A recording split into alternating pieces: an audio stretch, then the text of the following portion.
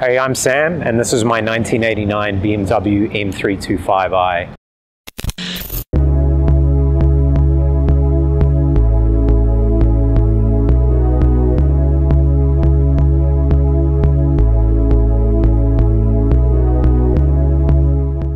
I bought this car in 2021. The guy had it before me, had it for 20 years. It's done almost 400,000 kilometers, and I've just been looking to slowly resto mod it into an OEM Plus condition. So why the E30? To me, I've always loved BMWs. Up until a few years ago, I was kind of almost a little scared to own them with the reputation they had, but this is a super reliable model. I had an E46 before this that I learned to DIY on, but I always wanted the E30. To me, this is the face of BMW, the 4 headlights, same as the E34, the E28, and I'd always wanted one in this exact spec and in this color, which is Lux Silver. And when it came up, I just jumped on it.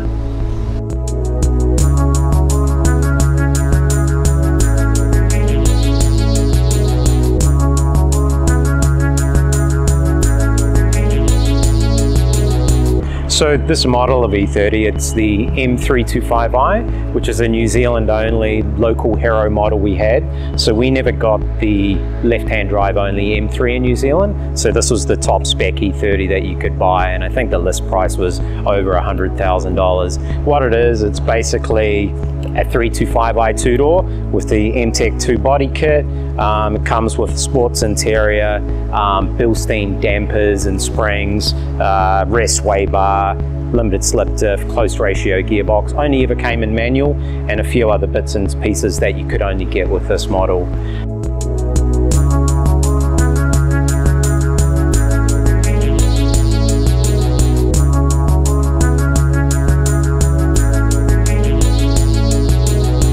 So my vision for this car when I got it is really an OEM Plus kind of look. So keeping any modifications in keeping with the period and nothing too crazy. It is a daily driver, so what I wanted is a comfortable, reliable daily classic that I can thrash on the weekends really, and this is doing an amazing job.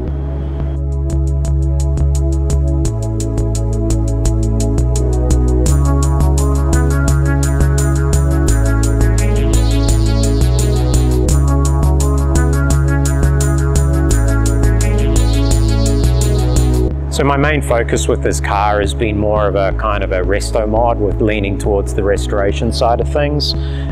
So mechanically, I DIY what I can, but I also hand it over to the professionals when it suits, which is on a lot of these things.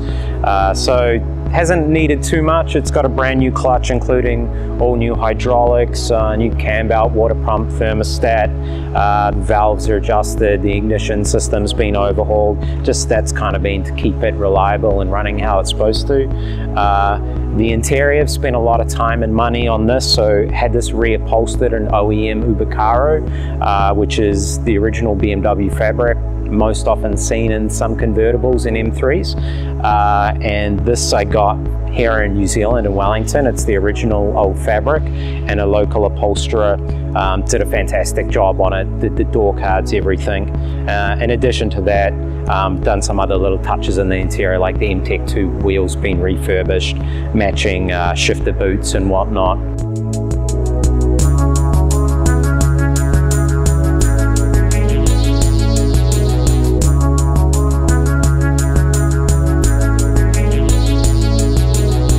Modifications, tried to keep it low-key, OEM Plus, like period correct modifications only. Not trying to change what the car is, just trying to enhance it a little bit without ruining it. So it's got a Remus exhaust, which sound amazing. It's got that great BMW rasp above 4,000 RPM. Have the maxi light wheels and staggered fitment, same as the Alpina specs.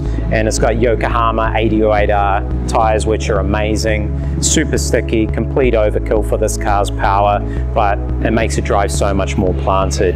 Other than that, in the suspension, it's got white lane sway bars, H&R Sport springs, AP Sport shocks, new bushings, control arms, and then it's just got a BMW OEM Z3 short shift kit in it, which just tightens up the shifting a whole lot without making it too notchy.